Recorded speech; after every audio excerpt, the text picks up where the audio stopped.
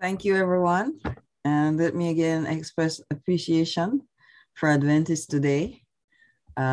This Adventist Today Sabbath School is a miracle. And miracles are everyday occurrences that we take for granted, but I do not take this for granted. And I don't think any of us should take this for granted. And we see how the Holy Spirit works in just the everyday affairs of our lives. So thank you, Lauren, and all the team of Adventist Today that have made this Sabbath School possible. Now, I'm discussing headship theology and how headship theology perverts the gospel. Now, this is really something that I could flesh out, in an entire book, and I could go into discussing what headship theology is, but that will take up a lot of time. So we're going to make some assumptions about headship theology, and perhaps in the discussion, we can talk about what that is. But the headship theology tends to develop out of, to me, a last resort to keep women out of the highest office, highest clerical offices, not just keep them out, but affirm them as part of the highest clerical offices that we have, because we still have women preaching, teaching, taking on pastoral work, which traditionally would not have been even allowed based on certain interpretations of the scripture, which says women should be silent and so forth. And so headship theology is like a last resort, which says the man is the head, as Christ is the head, so is the man, and therefore the man must be head not only of the family, but also of the church. And so we maintain that headship idea. And I'm saying it's a perversion of the gospel. It does not reflect at all in the way the early church preached and practiced the gospel. I haven't started sharing, so I think I have to begin to share my screen. So, okay, let's share screen. First of all, before I share screen, let me just do one thing here.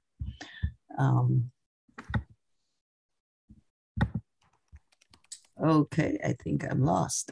Just a minute. I need to do this. Then I need to share my screen. Just give me 1 minute here. Let me share my screen first.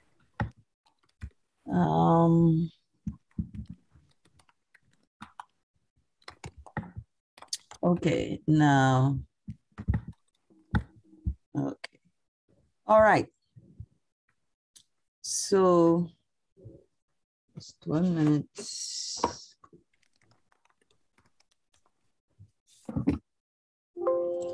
All right. So I want to start, and I'm going to start and end with this text in Galatians chapter 1, verses 6 to 7.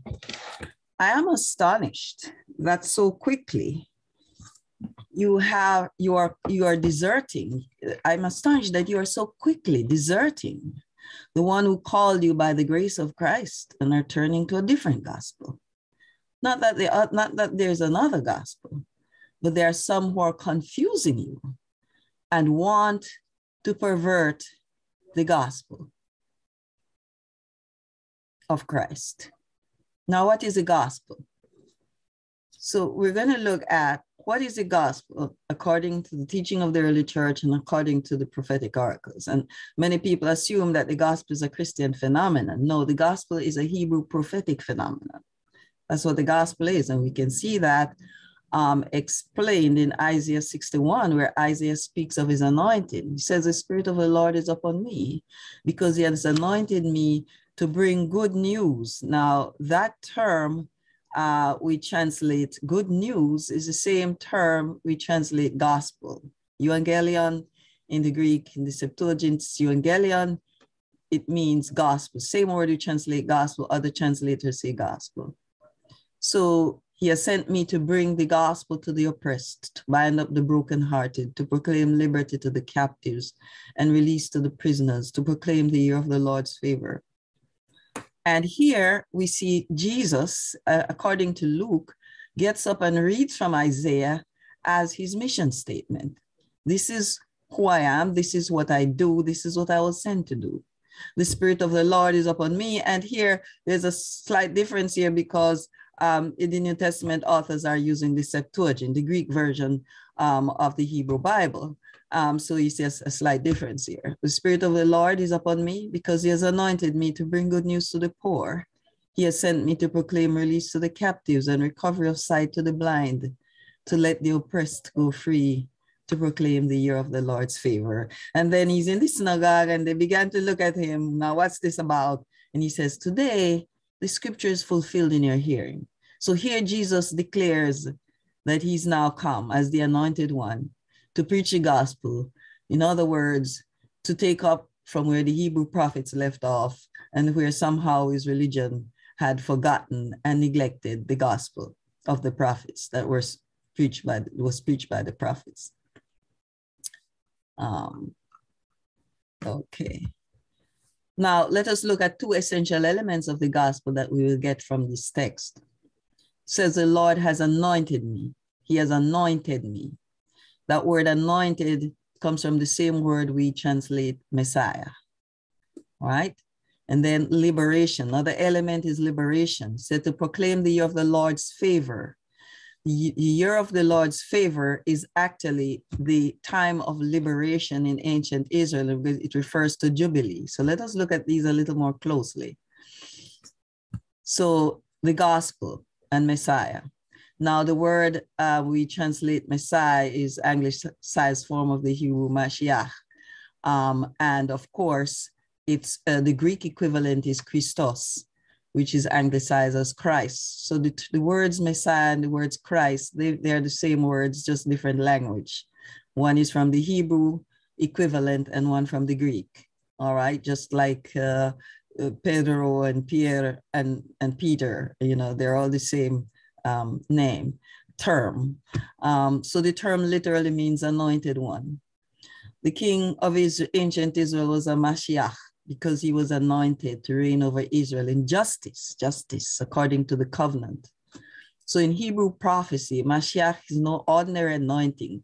It is an anointing towards radical liberation.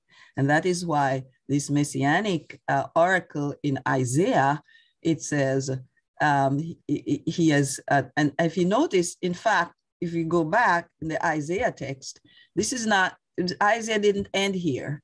The Isaiah text continues to describe what the gospel is about, but Jesus ends with this part where he says to proclaim the year of the Lord's favor.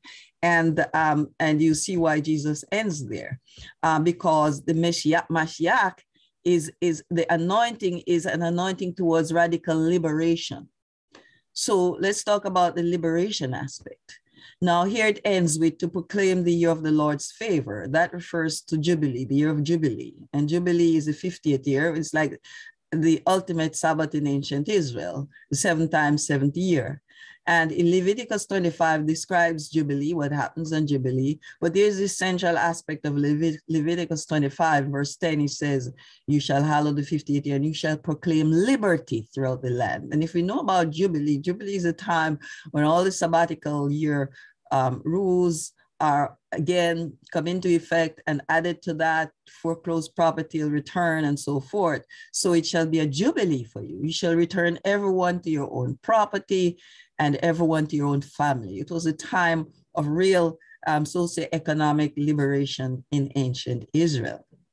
So the gospel is about an anointing towards liberation. That's what it is.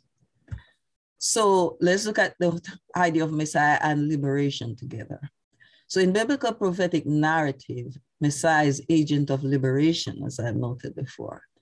Kings of Israel are messianic agents of the Abrahamic covenant to reign over Israel in justice.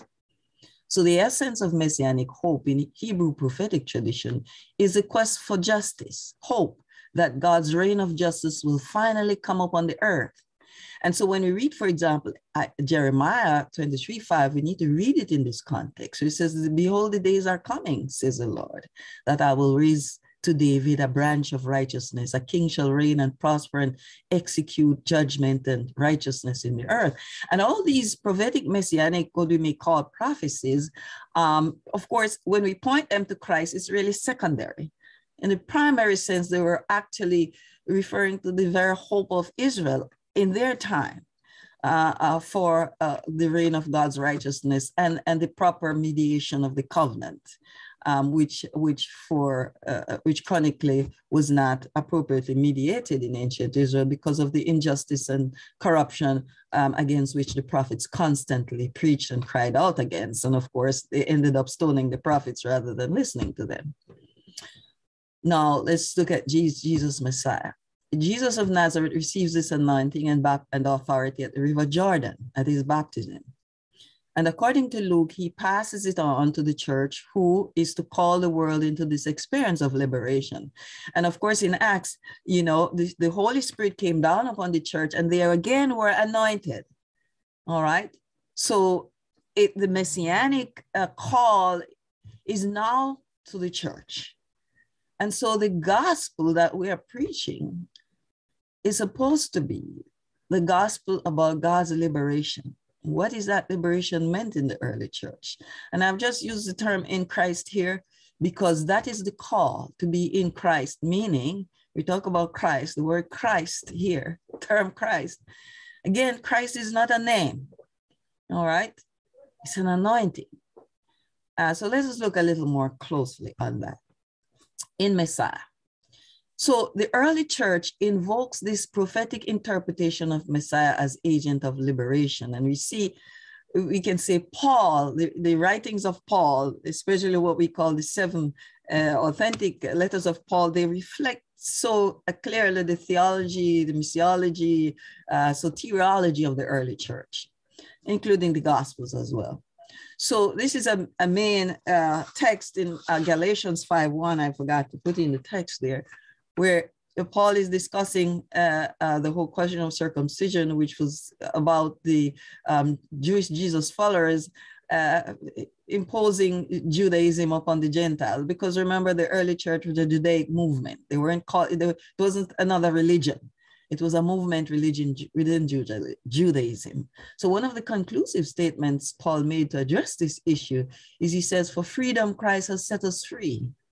Stand firm, therefore, and do not submit again to a yoke of slavery." What is that yoke of slavery he's talking about? Maybe we'll get that as we move in this discussion.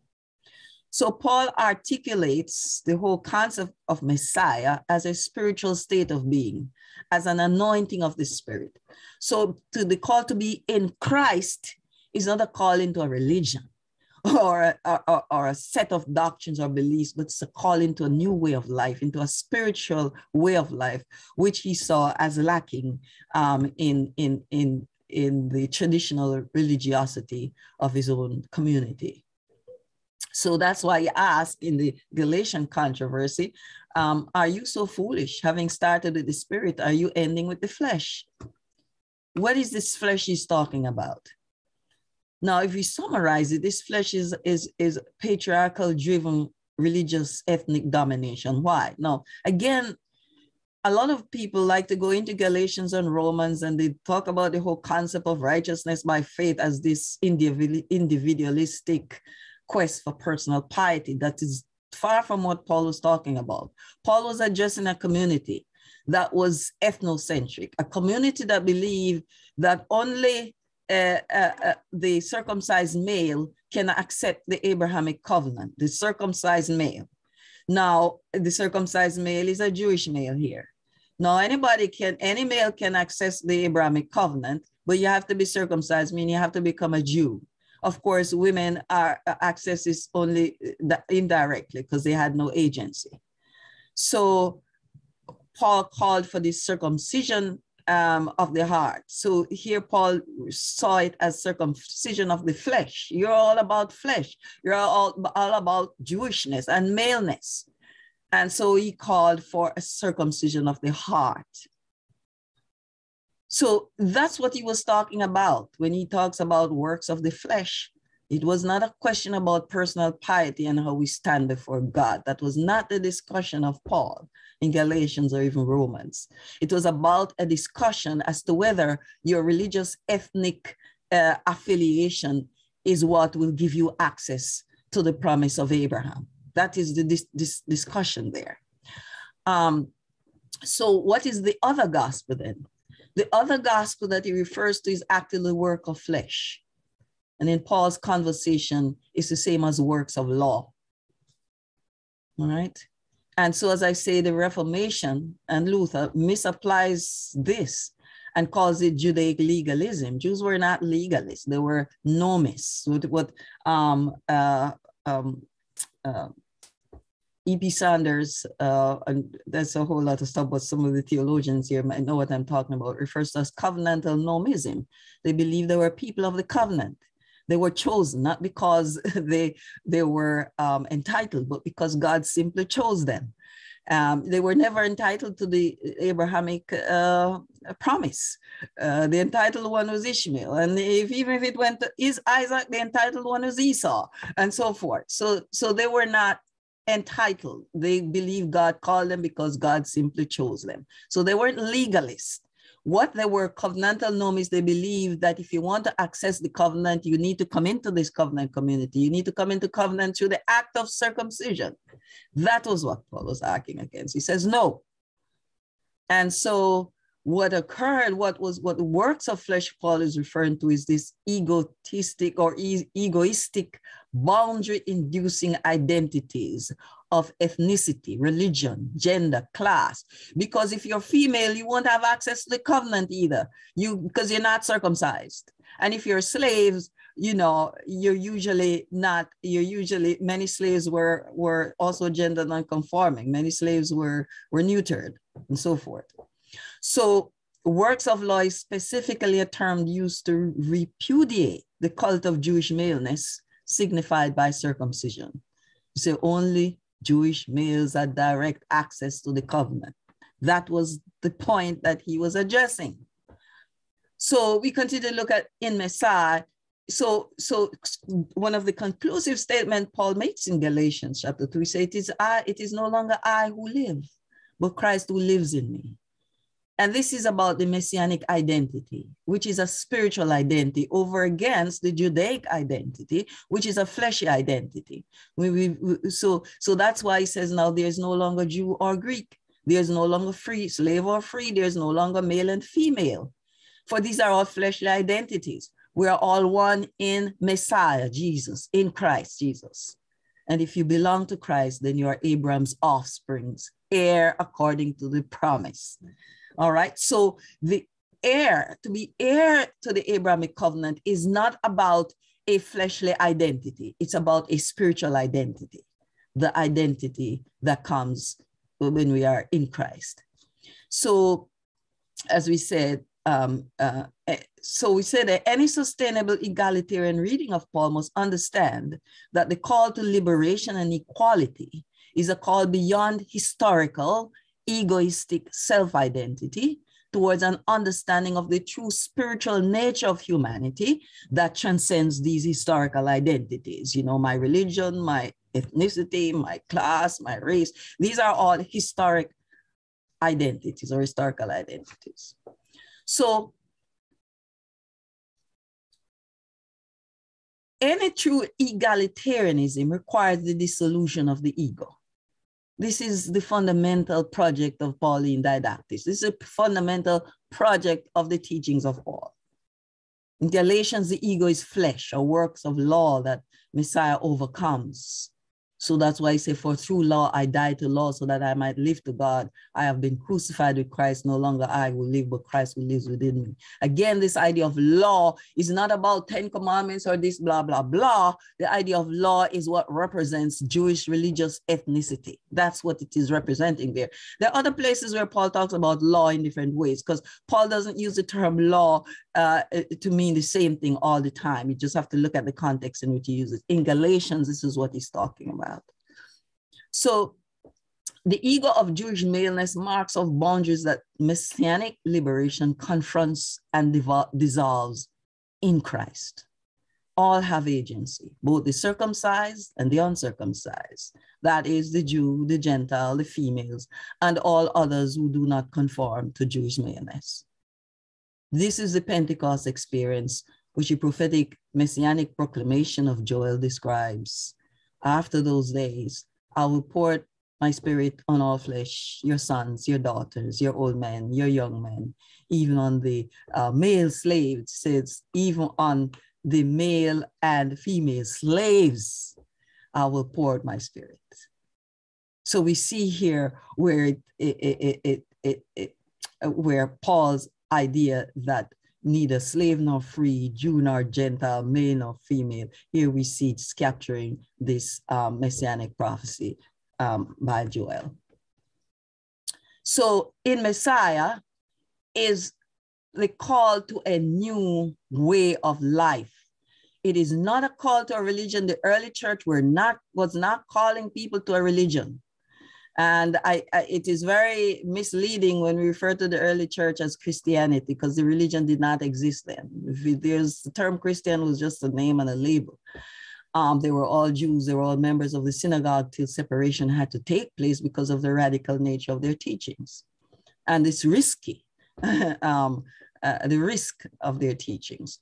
So it was not a call to a religion or a belief system or a set of rituals. In Messiah finds expression in two other ways. And it's important that I bring this in because we're going to meet them. In spirit, all right, and kurio. You know, we see that 1 Corinthians 11:11. In Lord, there's therefore no, man is not independent of woman. It's the same call to be in Christ. And here, if you notice, it's in spirit, not in the spirit, or in kurio, in Lord, not in the Lord. There's no definite article here. In Greek, the absence of the definite article from these terms in Greek syntax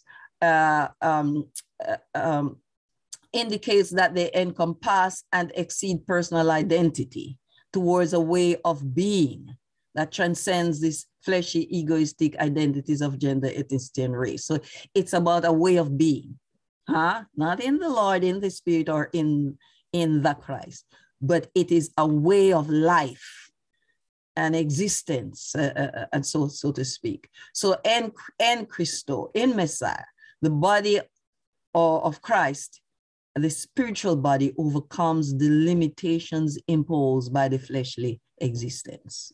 This is what Paul was advocating against. So let us look a little now what in Christ means. As far as the radical egalitarianism we see there in 1 Corinthians 11:3-12. So let us look at the two major texts of headship that are two major texts that have been interpreted to reinforce male or headship. So this is the statement I'll make right up front here. Thus far, what we observe in the theology, Christology, and soteriology of Paul indicates that the patriarchal assumptions that lie behind these so-called texts of male headship and female submission and silence derive not from Paul's consciousness, which itself had transformed into a Christ consciousness. What we are confronting in these patriarchal Pauline texts appears to be hostile takeover of Paul's voice, whether through interpretation, impersonation, or interpolation. So let us see how much we can look at that. I think my time is my time up already? I tell you, friends, it's going to take just a little more time. Take your time. Go ahead. You have plenty of time, Doctor. Oh, okay. You just take your time. We're really enjoying this. We want to hear the whole presentation. Okay. My slide is, okay, there we go. So let's look at 1 Corinthians 11:1-12. We can look at it quickly. I want you to understand that Christ is the head of every man, and the husband is the head of the wife. God is the head of Christ. Any man who prays or prophesies with something on his head, this grace is his head. But any woman who prays or prophesies with her head unveiled, this grace is her head. It is one and the same thing as having her head shaved. But if a woman will not veil herself, then she should cut off her hair. But it's disgraceful for a woman to have her hair cut off or be shaved. She should wear a veil. For a man ought not to have his head veiled, since he's the image and reflection of God, but woman is the reflection of man. Indeed, man was not made for woman, but woman for man. Neither was man created for the sake of woman, but for the sake of man. For this reason, a woman ought to have a symbol of authority on her head because of the angels. Then he says, nevertheless, in the Lord, in Messiah, another way of saying it, woman is not independent of man, or man independent of woman. For just as woman came from man, so man comes from woman, but all things come from God. So let's look at the two opposing arguments. See, what we see here in 1 Corinthians 11:12 are two opposing arguments. We see a headship argument where it says Christ is the head of every man, and the husband is the head of the wife, and God is the head of Christ. And then we see a repudiation of the headship argument. In the Lord, remember we say en curio, same as en Christo. Woman is not independent of man, or man independent of woman. For just as woman came from man, so man comes through woman, but all things come from God. Let's look at it a little closer. Let's look at what head covering was in the ancient world. Obviously, women were not covering their heads. Otherwise, the vigilantes would not have reason to write to Paul and say, there are some women here not covering their heads. Because head covering in that ancient world was a sign of male authority. Okay? Women had no agency. It's a sign of male headship, either that they were under the headship of their fathers or the headship of their husbands. And my friends, believe it or not, even the headship of their pimps. All right. They didn't like women who had their own business back then. They didn't wear head covering. So even today, pimps don't like women who have their own business. So it was a sign of the fact that a woman had no agency. Now the question is then, why would women in the church go with their heads uncovered? Obviously, they were not covering their heads. It simply means that as far as they understood the gospel, they were now free moral agents. They didn't need to be under the authority of a male. That is what was going on in the church. They were asserting their own agency in Christ. That was what was happening. And there were vigilantes who said, no way. This is not happening in the church. They write to Paul. Then Paul now seems to present an argument that sustains it or that justifies it, and then he throws out the argument. Why does he throw out the argument? Because the first argument is not in Christ. It's an argument of the flesh. The second argument is the spiritual argument. Let us look at it a little closer.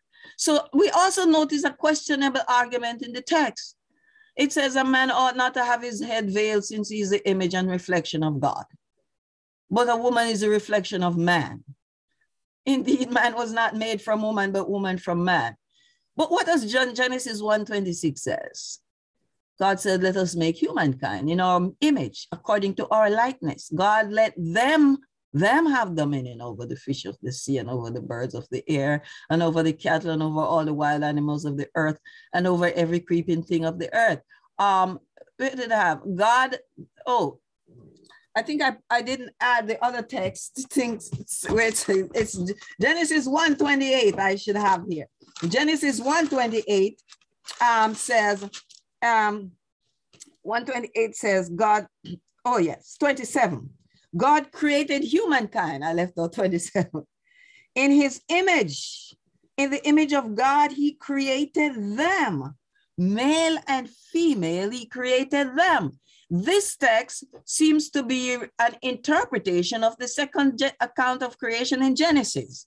An interpretation of it, mind you, which was a popular interpretation that had infiltrated Judaism, where they fixated on the second account of creation as far as gender relations, that woman was made from man for man, a woman sinned, and all that being the justification for male domination.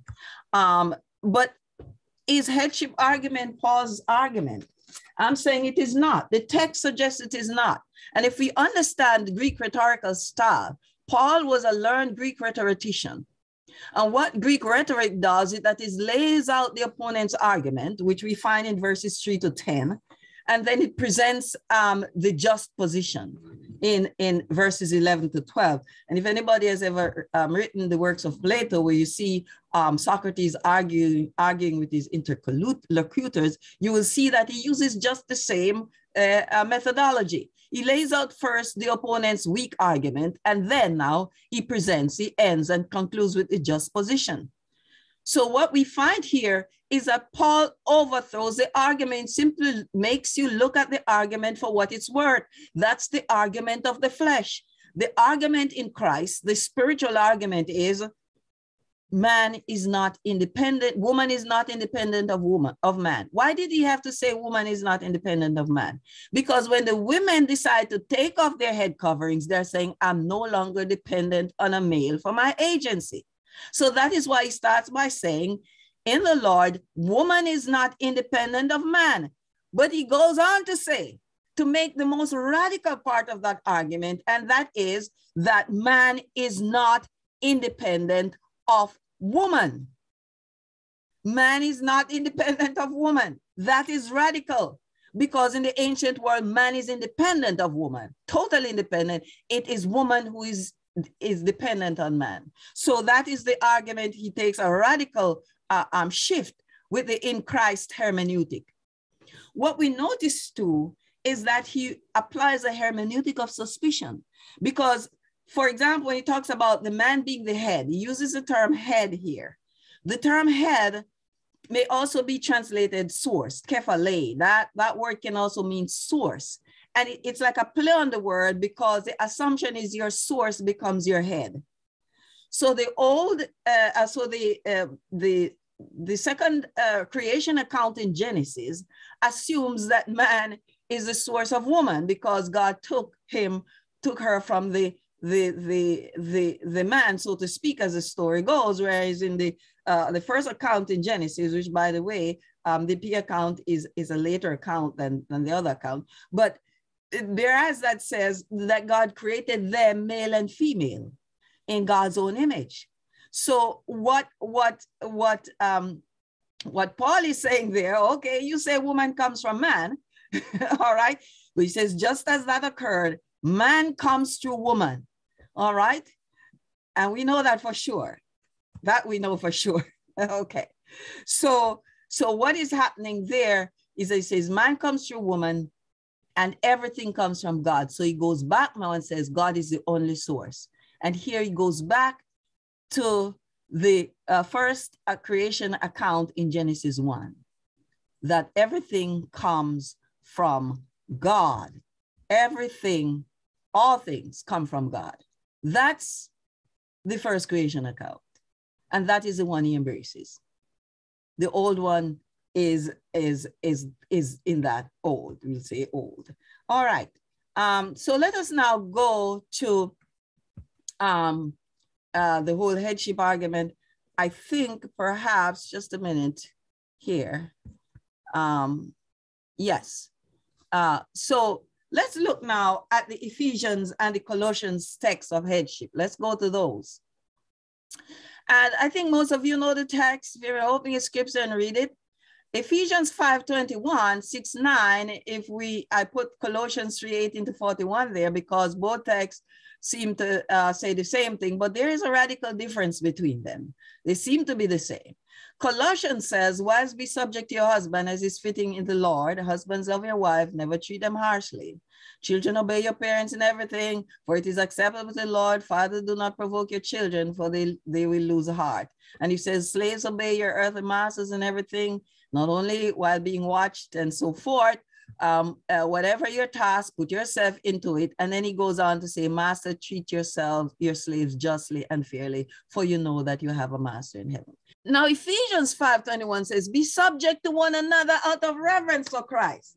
So Ephesians 5:21 begins, whereas Colossians begins with the subjection of the wife, that's Colossians. Ephesians 5 begins by saying, be subject to one another out of reverence for Christ. Again, we see the messianic call, the Christo call. And then it says, wives, be subject to your husbands, to the Lord, and then it goes into what did I say, as it were, kind of liturgy about just as Christ loved the church, just as Christ is subject, such as church is subject to Christ, so also wives ought to be in everything to their husband, loves their wife, just as Christ loved the church, gave himself up for her in order that he may purify her. in order to make her holy by cleansing her with the washing of water and the word. All that is not in Colossians. So as to present the church to himself in splendor without spot or wrinkle or anything of the kind, and so forth. And then he goes on to say, in the same way, husbands should love their wives as they do their own bodies. All that is not in Colossians. All that, for this reason, a man should leave his wife and they become one flesh. This is a great mystery. All of that is added to what we have in Colossians. Then it goes to the children, parents, children, obey your parents in the Lord, for this is right. Honor your father and your mother. And so on. Fathers, do not provoke your children to anger. And then it goes into the whole question of the slave as well. I think it was too much. They didn't hold there, right? And then it goes, if you can just look at your own text quickly, Galatians 5, and then it goes on with the slaves, where it says, slaves, obey your earthly matters, your masters out of fear and trembling, singleness of heart. It's basically as the Colossians text. So let us look at these a little more closely, comparing Ephesians and Colossians text. The basic context of Ephesians 5:21 to 6 verse 9 appears in Colossians 3:18 to 41. But as we see there, the whole, as it were, liturgy about, the love for the wife as Christ loved the church and so forth. Now, internal evidence suggests that both Ephesians and Colossians were written at the same time and delivered by the same person. Okay? It was a Tychicus. And both letters also seem to have gone to the same area, Ephesus and Colossae being neighboring cities. Both of these texts appear as subtle subversion of the social hierarchy of ancient Rome. And I will look at that later. The Ephesian text, however, is explicitly egalitarian, while the Colossians text simply mitigates the abuse that inevitably arises from any culture of domination. Ephesians seems to develop the mitigating attempt of the Colossians text. So let's look at again a little closer. Now, what we have in Ephesians and Colossians are what we call household codes of Rome. So the author of Colossians and Ephesians, they didn't come up with that idea. These were codes that were already in Rome. And the codes advocated, or Aristotle is said to be the author of the code, and there's another philosopher who's the author as well, forgot his name. But it's based on Aristotle's advocacy for the natural order of the father's rule over wives, children, and slave. What was happening there says the wife must submit to the husband, and the children to the fathers, and the slave to the master, who was, of course, the husband, the father. All these other stuff you see there in Colossians and Ephesians, not in the original household code. These are attempts to mitigate the abuse that is inherent in the code. So whereas the code says, wives, be subject to your husbands, the Ephesian text says, be subject to one another, and it also says, husband, love your wives. All those things are not in the code. These are the as it were, the attempt to allow the gospel to mitigate the kind of abuse and domination in the code. That's what's happening there. So what they do is they take the raw code, and what they try to do is kind of subvert it. Okay, father should not just rule over their wives, they should love their wives. And Ephesians go even further to say, fathers must be subject to their wives, subject to one another. And also, just do not abuse, children must obey their fathers, but fathers must not abuse their children. And even the slave part is radical, where it says slaves must respect their masters out of fear and trembling, and so forth. And then it says masters do the same. That is radical. All those things is not the code, because the Roman household code is about having the father's rule. It's about male domination, basically. So this is how the application of the codes in Rome. In Roman society, the code is written to uphold the rights of the powerful and to keep the less powerful in their place. The power differential between husbands and wives, parents and children, masters and slaves were thought to be necessary in ancient Rome for social stability. That was why they had the code. But in the church, they sought to mitigate and minimize any harsh treatment by the people with greater power in Greco-Roman household. Husbands, parents, male, female, slave owners, and so forth, towards people with less power. So the church sought to mitigate the code by adding all those things, Ephesians even, so we see. Now, how do the texts navigate the minefield of Roman social law? Now, Roman social order was a strictly upheld order. One could face death by violating the order, or a community could face death by violating the orders of Rome.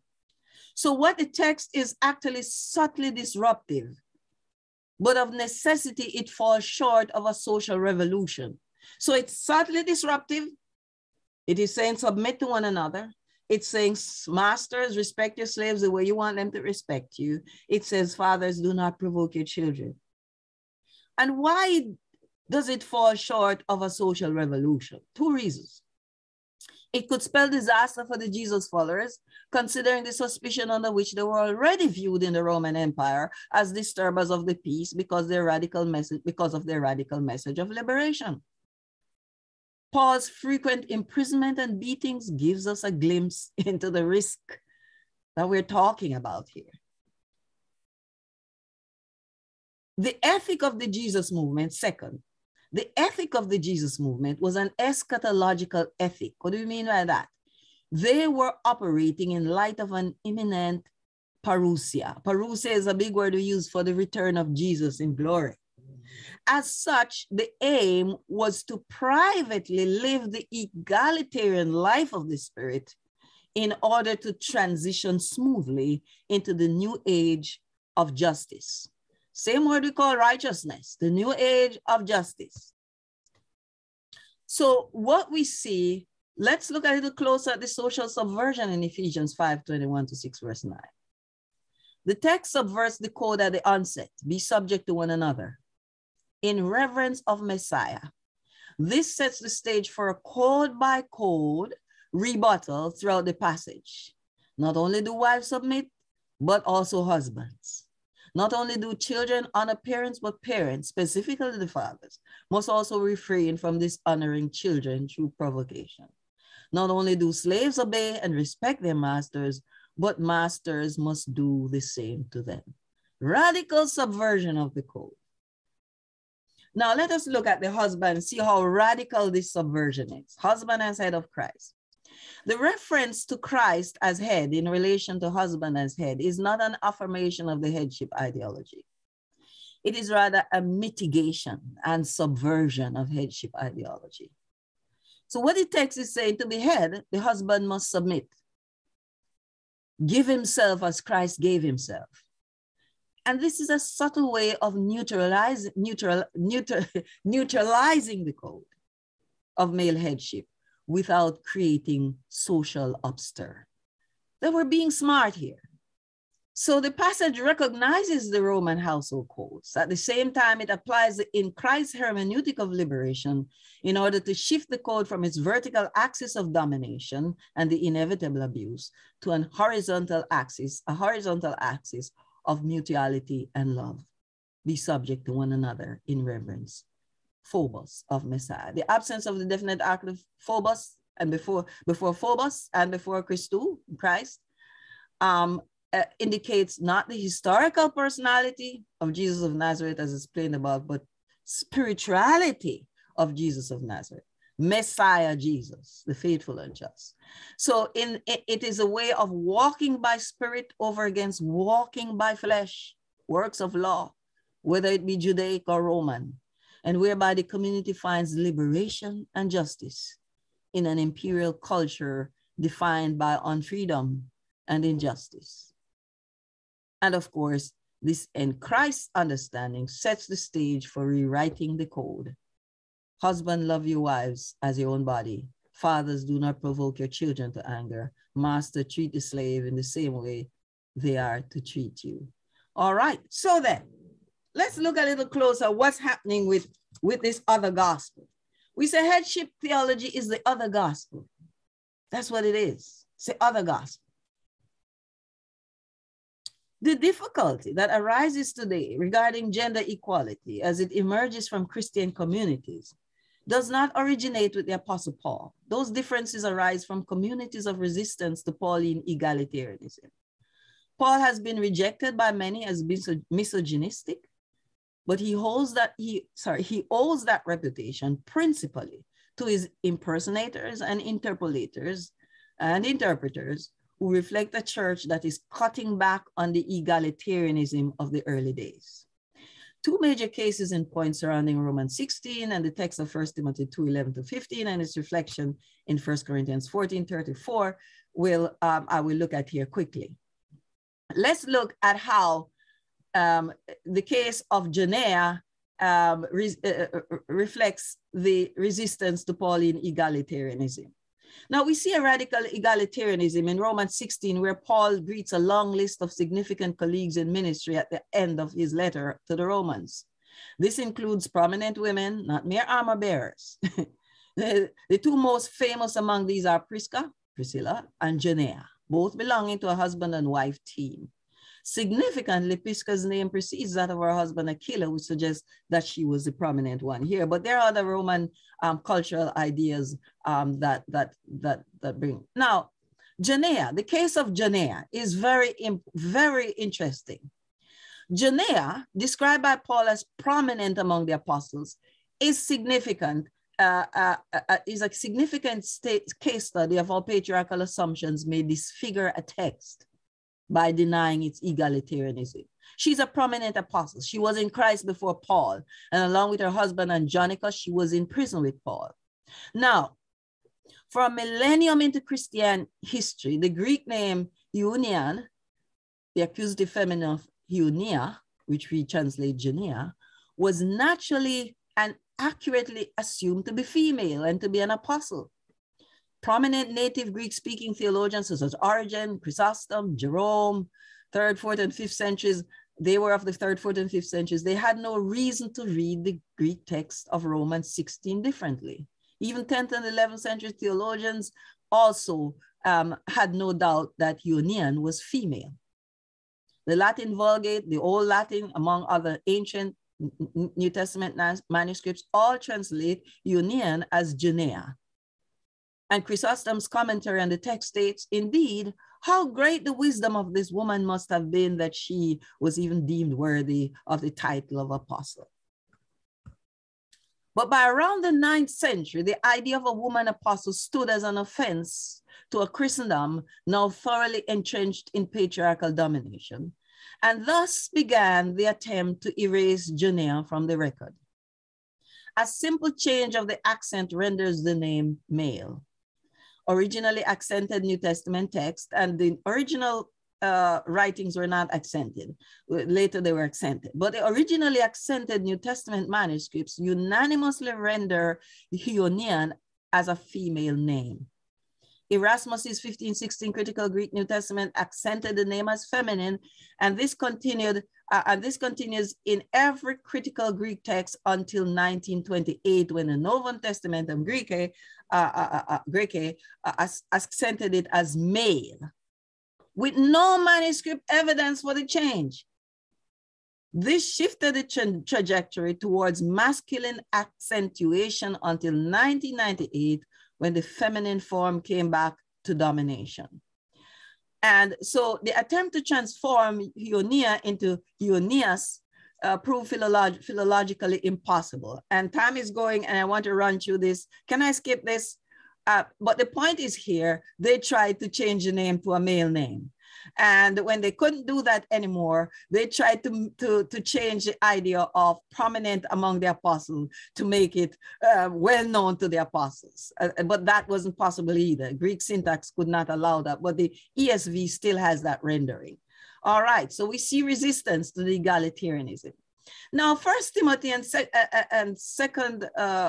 Corinthians 14:34 are also two important cases as well that we need to look at. Now, in 1 Timothy 2:11-15, we know that text very well. Let a woman learn in silence with full submission. I permit no woman to teach or to have authority over a man. She's to keep silent. For Adam was formed first, then Eve, and Adam was not deceived, but the woman was deceived and became a transgressor. Yet she will be saved through childbearing, provided they continue in faith and love and holiness with modesty. And 1 Corinthians 14:34 sounds much like it. Women should be silent in the churches, for they are not permitted to speak, but should be subordinate, as the law also says. If there is anything they desire to know, let them ask their husbands at home, for it is shameful for the church to speak in, the woman to speak in church. Now, let us look at women in Timothy. In Timothy, they are silent. Let us look at women, in 1 Timothy versus women in 1 Corinthians. What do we see about women in 1 Corinthians? In 1 Timothy, they are to be silent. In 1 Corinthians, they pray and prophesy. In 1 Timothy, it denies the legitimacy. It denies the legitimacy of celibacy, especially for women. We see that in 1 Timothy. In 1 Corinthians, it says women as well as men are encouraged to remain single so that they can devote to the gospel. Vast difference there. In 1 Corinthians, women have mutual authority over men's bodies. That's radical. In 1 Corinthians 7, they sanctify their unbelieving husbands, just as the husband sanctifies his unbelieving wife. So we see this egalitarianism, radical egalitarianism in 1 Corinthians, where women are full moral agents. So what is going on in 1 Corinthians 14:34? We're going to get to that. But let us look at 1 Timothy.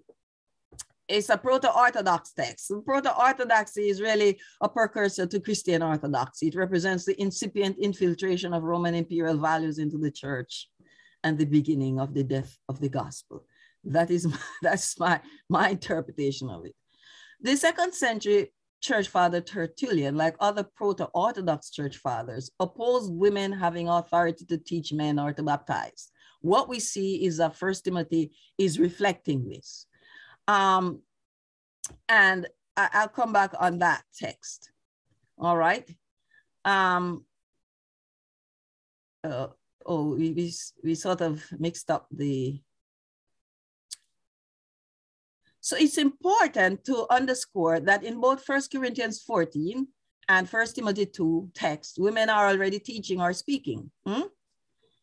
So the grammatical construction indicates that the text is asking them to stop. This means that a practice is being discontinued, all right? So what is happening is that egalitarianism is being rolled back. Now, this is the thing with 1 Corinthians 14:34 to 35. There's a mistake there. It is, I'm rushing along, so follow me carefully. It is difficult to ignore the contextual discomfort of 1 Corinthians 14:34 within chapter 14, within the whole of 1 Corinthians text. And we see the discomfort showing up in early, mainly Western texts that place verses 34 to 35 after verse 40 at the end of the chapter. Many of the texts decided to put it at the end of the chapter. Now, there's a Latin codex, where you have these manuscripts, where it seems to me that the editor, what he does, it has all verses 34 to 35. The entire chapter 14 appears with verses 34 to 35.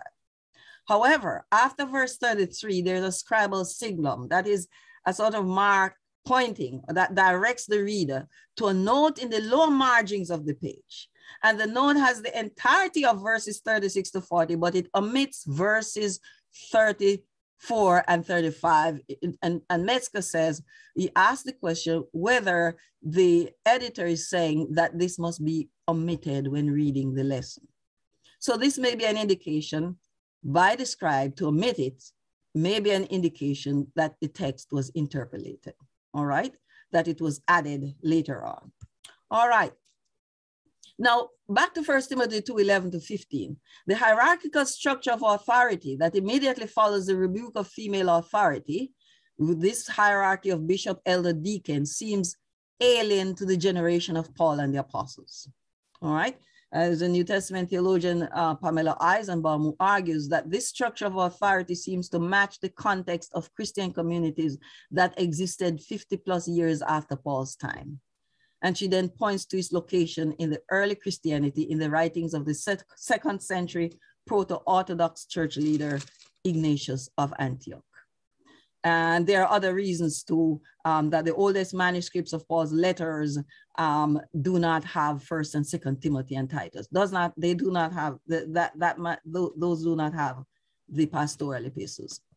So the question is the letter to Timothy an appropriation of Paul's voice in a patriarchal counter-revolution? That's the question. Are these reflecting that? All right.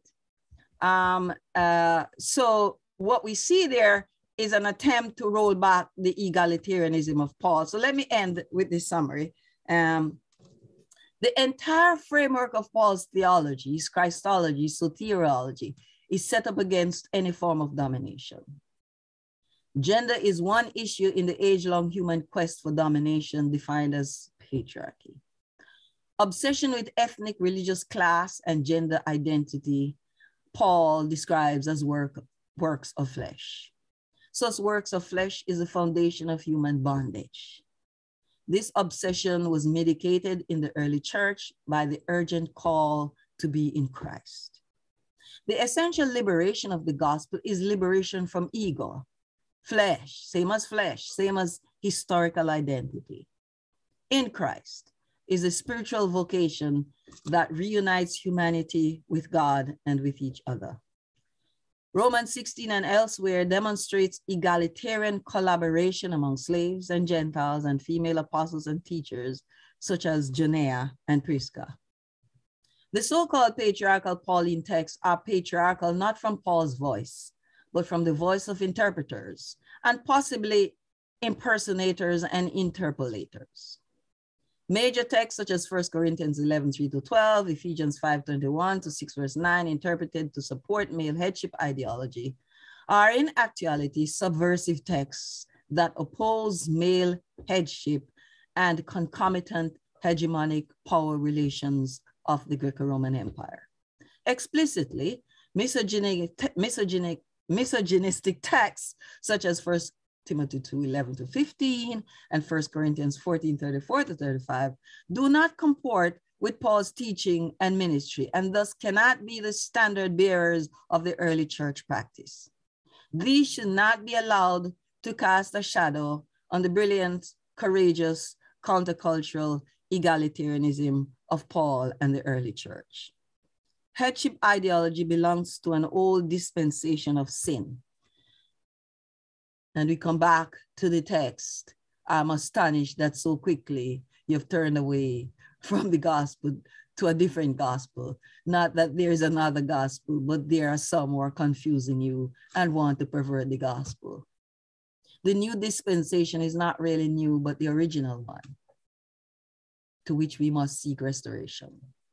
God gave them, male and female, dominion over the earth, not over each other. I will end my rant and allow you all to respond. All right. Thank